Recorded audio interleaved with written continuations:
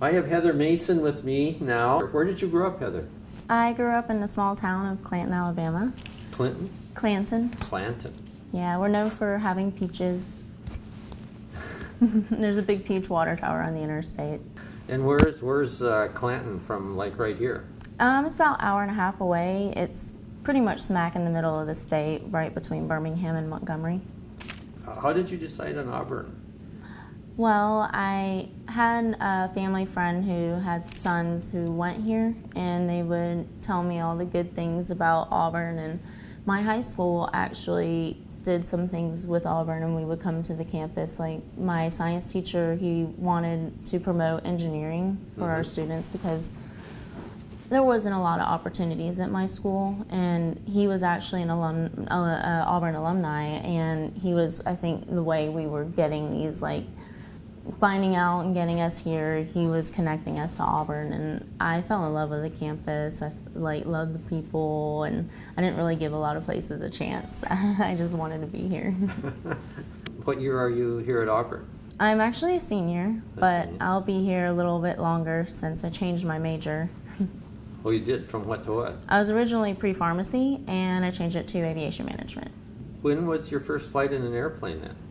Well, I had my first flight in any kind of airplane was when I was 13, and I went with my family and we go to South Africa, and that was my first flight ever. And then I think two or 3 years ago, I had a friend that is in my co-ed aviation fraternity, and he took me on a small airplane to Atlanta just so I can kind of get exposure, because I was considering changing my major at that point. And I was like, well, I need to be at least in this and make sure I can like physically handle it and make sure I would enjoy being in an airplane that tiny and feeling all that turbulence.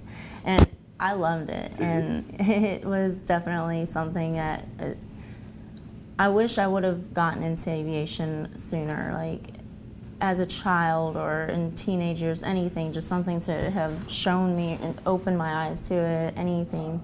And then I came here and I met just some pilots, and my roommate, her father was actually a Delta pilot, and her cousin was in the same co-ed aviation fraternity, and she wanted to be, their whole family was with Delta, so I would fly with them and stuff, and it exposed me to it, and I realized it's a group of people in a field that I would really love.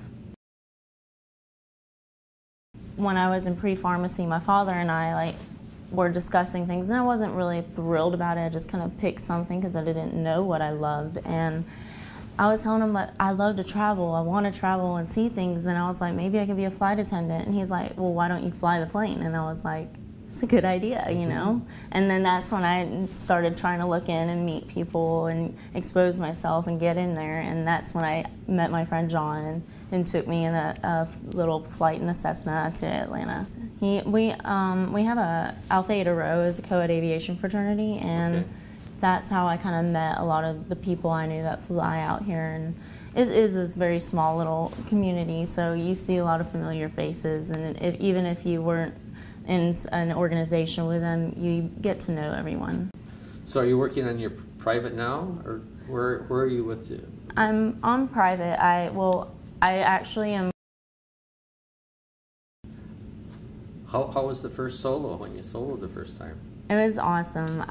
The first solo we did was just around like in the traffic pattern, and my mother came up, and I was so excited, and I was nervous, but I was like, I've done this so many times. I got this, and I had done the smoothest landings I had ever done yet at that point, and I was so proud. And then my first cross country, I could actually take myself somewhere, and it was just really thrilling and exciting. And I love the idea that it's a different perspective that a lot of people don't see, like flying in a small airplane, being able to just see everything from a different viewpoint is just exhilarating to me. Like, I don't know, it's special. It is, isn't it? Mm-hmm.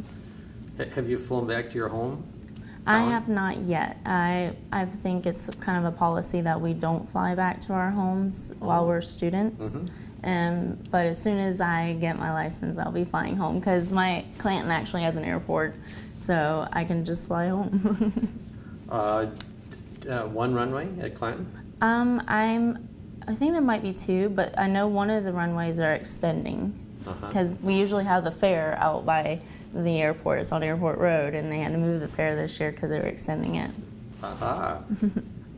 Well, that'll be fun when you do that for the first time. Yes. You fly right over your house. Yeah, and I'm excited to go and like see all the little places that I grew up in from a different view.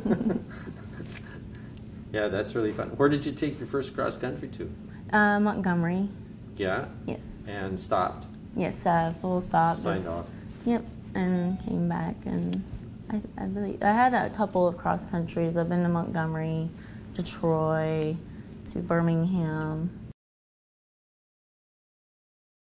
Good. How are you studying for the oral for that?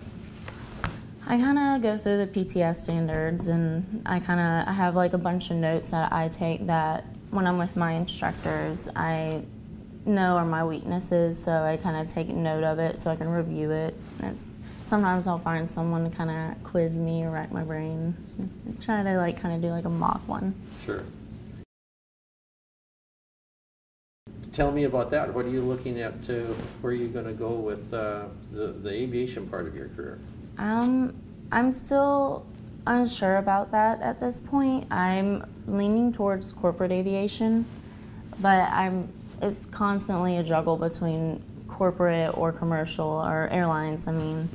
And I hear the benefits of both, and I ideally thought I would like smaller planes, but I'm not sure yet, so that's why I'm kind of like taking my time and trying to get people's different inputs and opinions from each field. And I'm going to try and apply for internships as well. So that's a good idea. Yeah. What do people say about the benefits of corporate? I just say like it's more of just a personal kind of deal, and I know that you don't get the same benefits as like for your family as you would maybe airline, but you get kind of like your 401k and stuff like that. And I think it's just my personal preference. I like the idea of a smaller airplane rather than flying like a huge one full of people.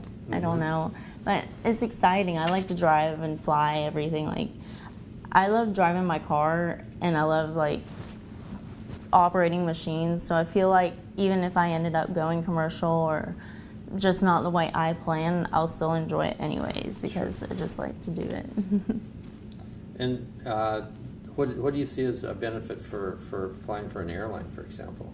I know when my roommate and I would fly to Maryland, we would get like buddy passes, and so we would get like I'd pay $100 and I'd get to go with her and fly all the way to Maryland, and that was nice to know. And I was like, if I could have that for my family, I can let my children go and see things and provide them with opportunities I may not have done. I'm not familiar with a co-ed aviation fraternity, did you say? Yes. Sure. Yeah, it's a business fraternity too. It's not like a social fraternity. It's part of I think the College of Business, and anyone who's interested in aviation can join. You don't have to be an aviation major. And it's just a bunch of people a lot of them are pilots or engineers, but we just like to get together. We like to help each other out, spend time with each other, and then also like provide connections and stuff like that for our members. Yeah. And how did you get interested or find out about that organization? My roommate, her cousin was in it. Okay. Yes, and then she's graduated several years ago or something? Oh no, at the same time, when I was like a freshman, my roommate was a freshman as well, but her cousin was, I think, a sophomore. And so she was in it, and like she would tell me about all the fun things, and then I joined it, and then I ended up becoming an officer, public relations officer for it later on,